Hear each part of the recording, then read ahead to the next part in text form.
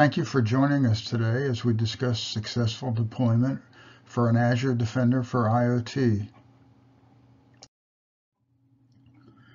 The agenda for this course will cover deployment, prerequisites and site preparations, onboarding, and sanity and fine-tuning. The reference documentation is available at the site shown below.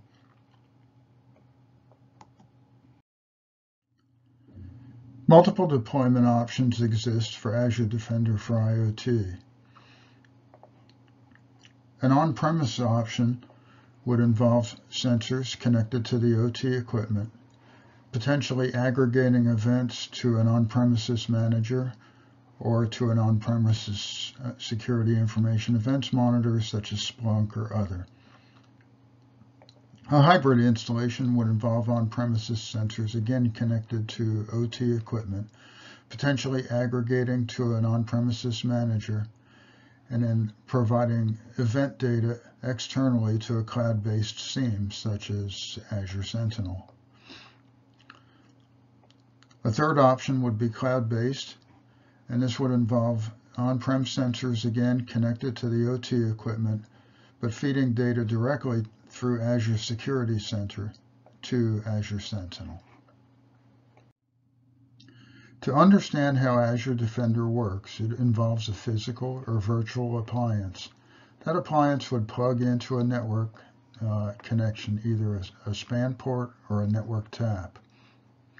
The appliance has up to 9 ports and can connect to multiple switches. This device itself is a smart sensor. It's fully passive and totally non-intrusive on the network. It listens to traffic only. It has the capability to work in an offline mode in a situation where it's not possible to connect directly to the network. PCAPs could be collected and fed through the appliance to gain information about the network and any threats. It can be connected to an on-premises management web console or managed via Azure Security Center through an external connection. And it involves native security information events management integration, so it can pass alerts up to those products. Azure Defender would normally be connected on either the supervisory, process control, or cell area networks. And the connection method to a network switch would normally be to come from a span port on that network switch, that's handling OT traffic, and go directly to the sensor. As we discussed, it can connect to multiple switches as shown in this diagram. There are 5 overall steps in the deployment process. Gathering site information involves getting information on managed switches, the VLANs that are configured on those switches, a rough asset count, and a diagram of the network architecture. In step 2, this information is reviewed, and the owner would subscribe to the service via the Azure portal. The next step involves site preparation and configuration. What happens here is to configure span ports, decide on an IP address for the sensor or sensors, configure needed firewall rules, and order the hardware. Step 4 is pre-deployment validation. That's where we collect a PCAP using Wireshark or a similar tool and look at the data from that PCAP and verify that the correct and expected information is being captured from the switch span port. Step 5 is onboarding, sanity and fine-tuning, and then production.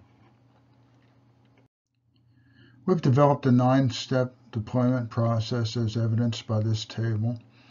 The first step is to identify the solution infrastructure. We want to look at what the network architecture is, what type of equipment is involved. This is normally done in combination between the project manager and the OT engineer, and it's done on a per site basis because each site is different.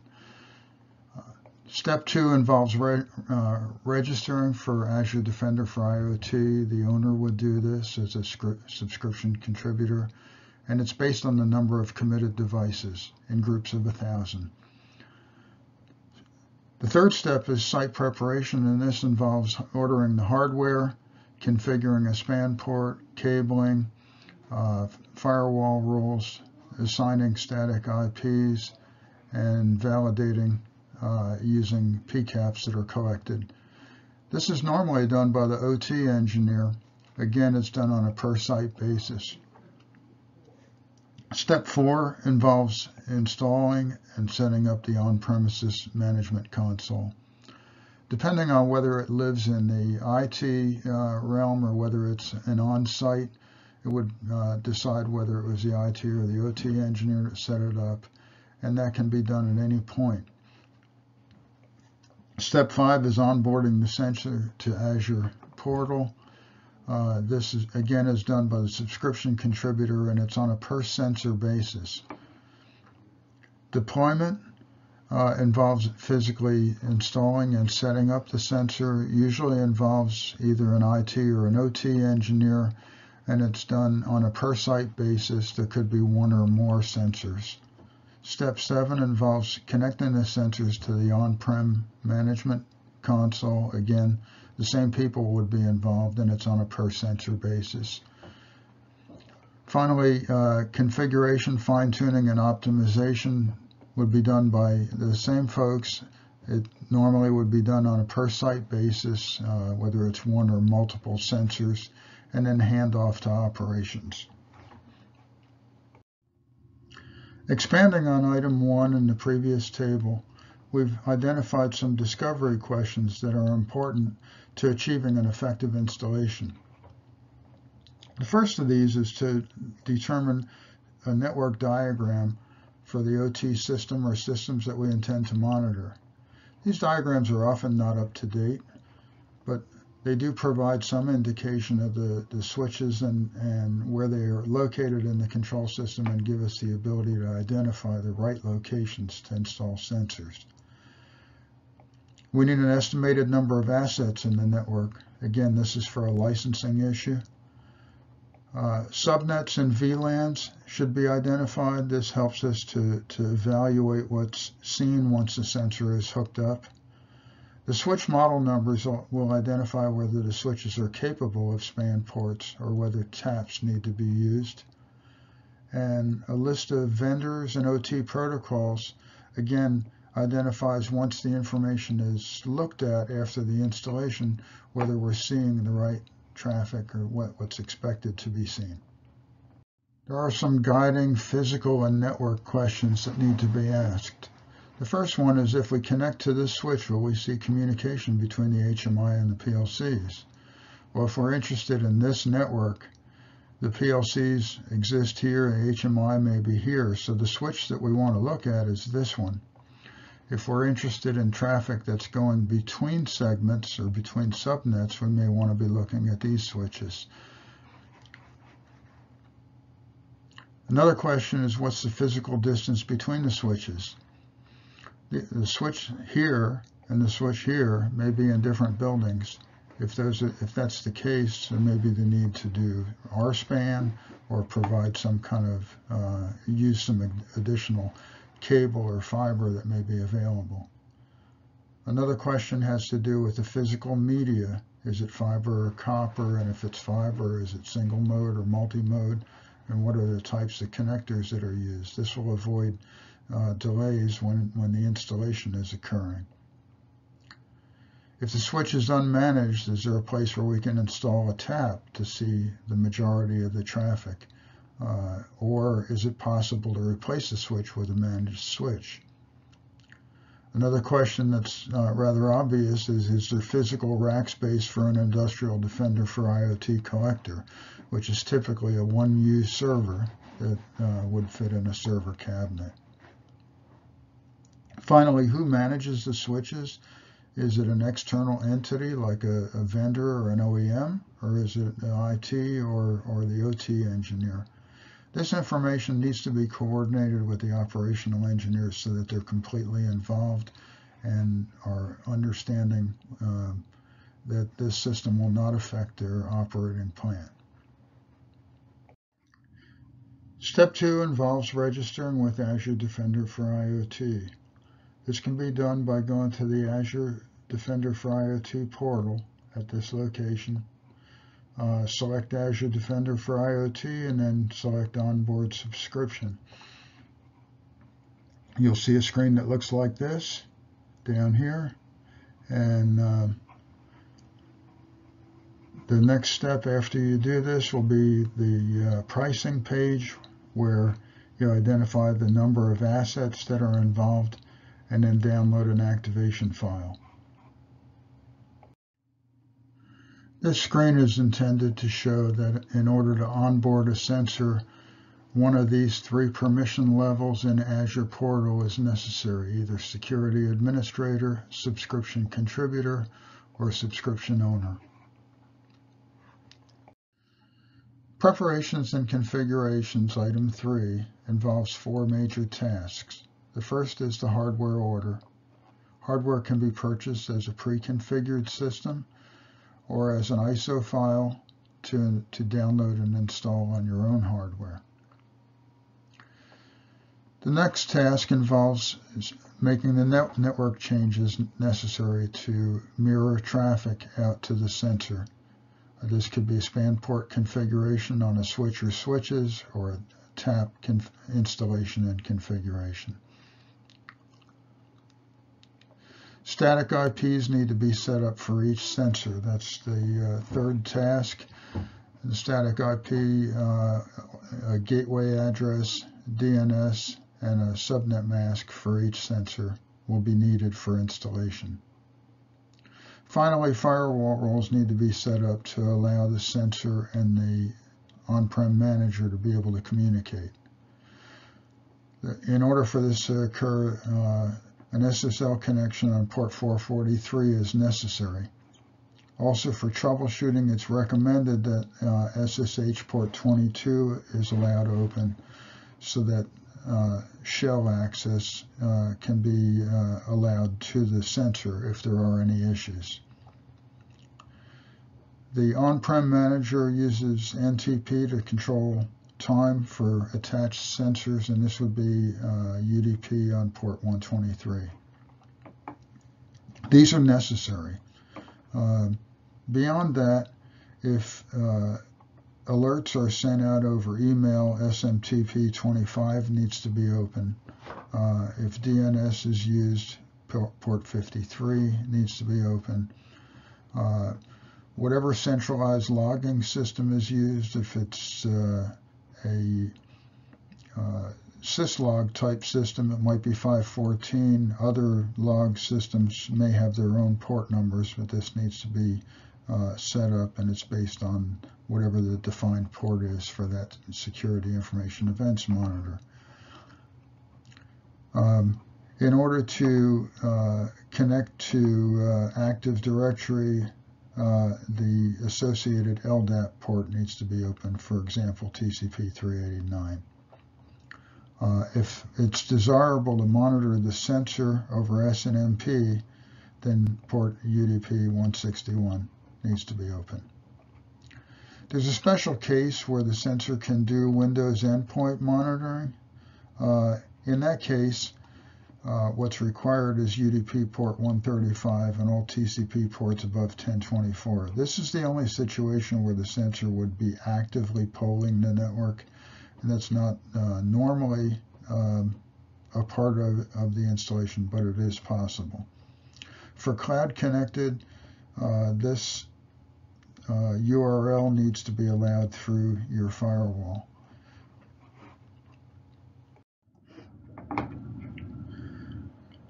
The next step would be to get a PCAP file from the span port or tap that's been set up on the network. The reason for this is threefold. We want to validate that the switch configuration is done correctly. We want to see if we're seeing the appropriate protocols that your system is supposed to have.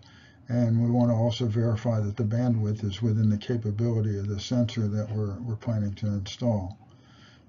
This PCAP normally would not need to be very long, just a few minutes. And these are the things that we would look for in the PCAP. Obviously, the first thing is we want to see unicast traffic. Unicast traffic is traffic that goes from a specific source to a specific destination. If all we're seeing is multicast or broadcast traffic, then likely the span port is not set up correctly, or we're on the wrong port. When we look at statistics, protocol hierarchy, and Wireshark, it will identify the different protocols that are seen. In this case, we're seeing Profinet, we're seeing Siemens S7, and we're seeing some Modbus over TCP. If those are the things that we intended to see, then we're in the right place on the network. If we're not seeing the protocols we expect to see, then we might evaluate whether we're connected correctly. And the last thing would be statistics endpoints. And this would give a list of all the devices that are communicating on this network. So that should give the user an estimated number of devices to verify and to substantiate his original estimate. The next step here is to install and set up the on-premises management console. And basically this involves downloading the ISO from the website. In this case, you just basically select that you want an on-prem management. You select the version and click download. Refer to Defender for IoT installation documentation, install it and activate it, and it's up and running. This can be done on a virtual installation or on a physical installation. Step 5 is to onboard a sensor to Azure Portal. The sensor may be either cloud connected or locally managed.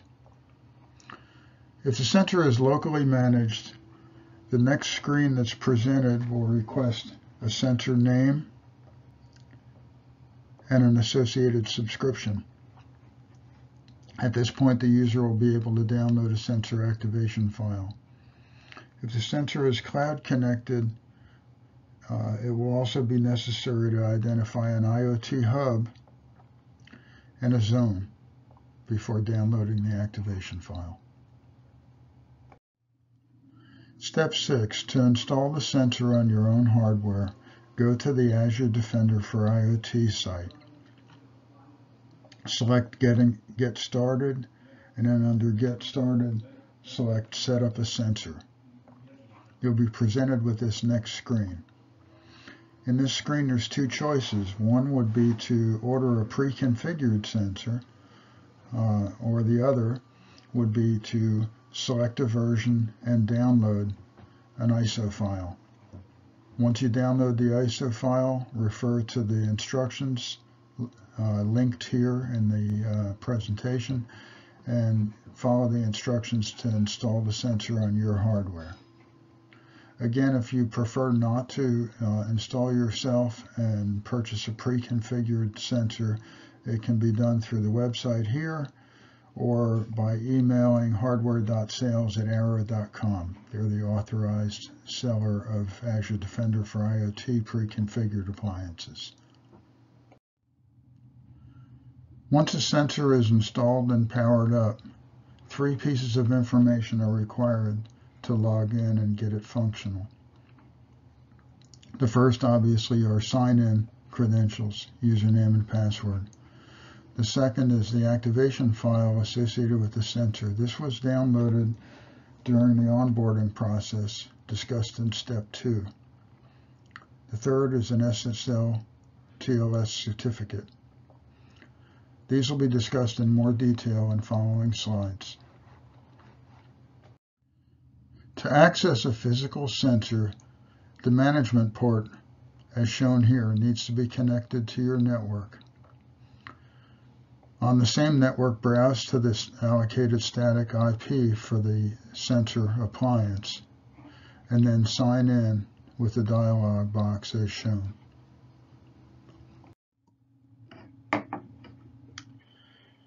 At the login screen, you're going to enter the credentials that you got either from the ISO install or from the password recovery option. The next step would be a dialog box that asks you for the activation file. At this point, you would upload or connect to that activation file that you previously downloaded and agree to the terms and conditions on this form, and then select Activate. At this point, you're going to be requested for a certificate. The machine, by default, will use a self-signed certificate. Microsoft does not recommend that for a production environment, so you're going to be encouraged to use a certificate authority. If you do not have one, then the system will use a self-signed certificate and proceed. Now, in terms of troubleshooting, if you can't connect to the web interface, the first thing to look at is to make sure that the sensor or your machine is on the same network as the sensor. It's going to either be on the same network, or if it goes through a router or a firewall, you need to make sure that those are properly set up. You need to obviously make sure that the Ethernet connection is connected to the right port on the sensor, and then to try to ping the sensor. If you can't ping the sensor and you can't resolve that with firewall rules or routing, then the option is to go to the device itself, hook up a monitor and a keyboard to the sensor, and at that point log in and type network list. That will provide this screen, which will identify what the IP address of the machine is and the default gateway and so forth. If those are incorrect, you can use the network edit settings command to and then follow the steps down here to reconfigure the network address, subnet, DNS, default gateway, etc. When you're done and you select yes, the sensor will reboot, and when it reboots, it'll come up at the right address. Then you would want to try to ping the sensor again and see if you can gain access to it. Connecting sensors to an on-premises management is the next option, and basically the on-prem management console aggregates information from the sensors. It can perform sensor backups. It can also manage alerts from multiple sensors, investigate sensor disconnections, and it's able to download updates to the sensors and also threat intel updates from a single pane. So that's a good option. We recommend that you group multiple sensors monitoring the same networks in one zone. The reason for this is that the on-prem manager will coalesce that information collected from multiple sensors so that you won't be showing more devices than you actually have in your network, because you're seeing them in more than one place. The sensor setup involves copying a connection string from the central manager, pasting that connection string into a dialog box on the sensor that is your management console connection dialog box, and then click connect here. And when you do that, you should get this connection message. Once a sensor is up and running, we'll do some quick sanity checks. The first thing is to make sure that we're getting traffic, in this case 2,600 packets per second. We don't want to see 0 in this field. That's an indication that either we're not connected or the switch is not correctly set up. We'll also look in the device map, and we would expect to see the number of devices increasing over a period of time, approaching the number that was projected based on our previous knowledge of this installation. To see.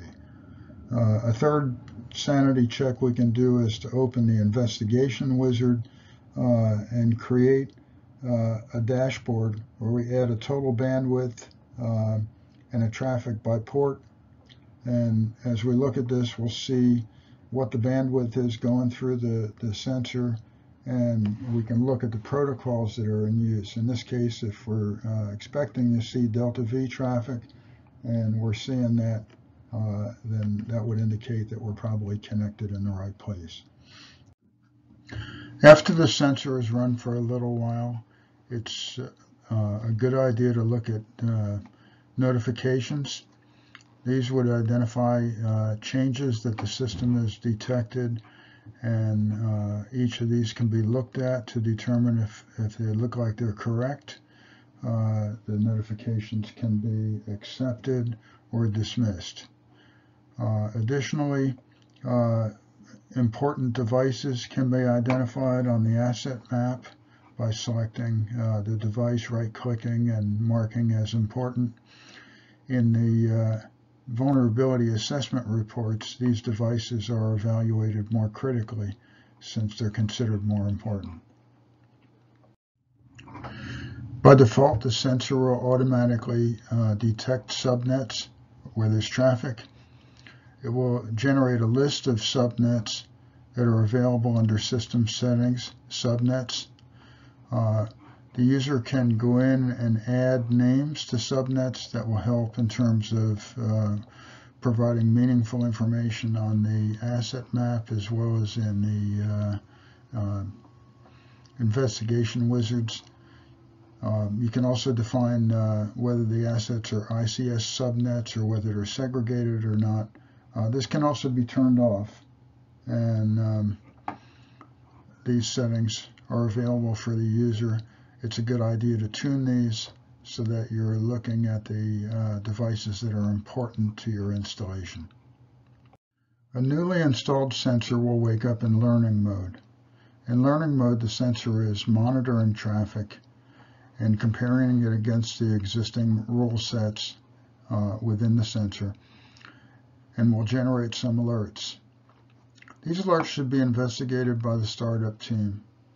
In some networks, some of the messages that would indicate an alert may be normal for that particular network.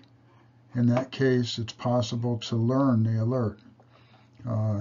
If the alert is something that's understood but not normal, it can also be acknowledged.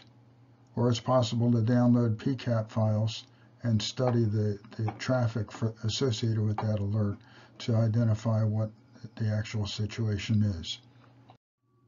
It's possible to import firewall rules from any of these three vendors, Juniper, Fortinet, and Checkpoint. Those firewall rules are used in the vulnerability assessment report, which evaluates the rules and identifies any weaknesses. In terms of troubleshooting, one use case would be that you have an asset that's not discovered, or the asset count is not what you would expect. This could come from a variety of reasons. One is that you're not in the right place on the network. You're not monitoring relevant traffic, or the span port is not properly set up. Another possibility is that there's non-private addresses used in an internal network. In this case, they're going to appear in the internet cloud because we see those as public addresses. So those subnets would need to be defined within your subnet list. You'd have to manually define those as being internal and OT subnets. Another use case would be asset type unknown. This could be, again, that you're not monitoring the relevant traffic, or it could be that the asset's not communicating. In the case of a switch, for instance, if it's not communicating over link local discovery protocol, we may not know it's a switch. So we might inappropriately identify it. It could be a span port misconfiguration, or it could be that protocol is not necessarily completely supported. Use case 3, if something is misidentified, that could be a function of having not seen the traffic that would identify that device yet. A prime example of that would be a PLC. When a PLC is programmed, within the string of traffic that goes to the PLC usually is the PLC name, the model number, the version, and a bunch of other traffic. So when the PLC is loaded, we would see that traffic on the wire. But if the PLC is not loaded during a period of time that this system is monitoring it, we'll never see that traffic, and we would not know what that device is because we're only monitoring, we're not probing the device. In the enterprise view of the on-premises manager, we can create sites, business units, and regions. And then in the site management, we can define zones and assign sensors to those zones. This allows us to organize the information based on business units, regions, and sites for the purposes of reporting and also for access. And this gives you a sort of a broader view. For instance, if we were interested primarily in the glass business unit, we would be looking at these two streams coming from these factories, and that would involve this zone and potentially this zone.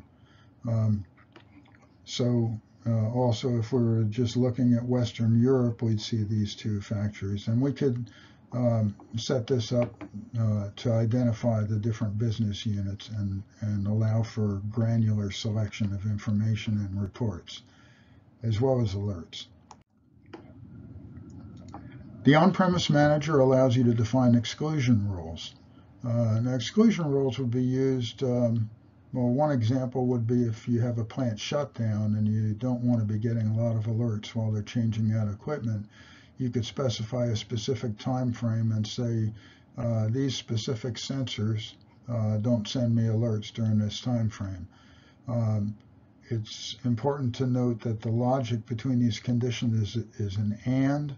So if we set a specific time frame and a specific group of sensors or specific devices or specific alerts, those conditions are all anded together to generate an exclusion rule, and that would decide whether those alerts were reported or not.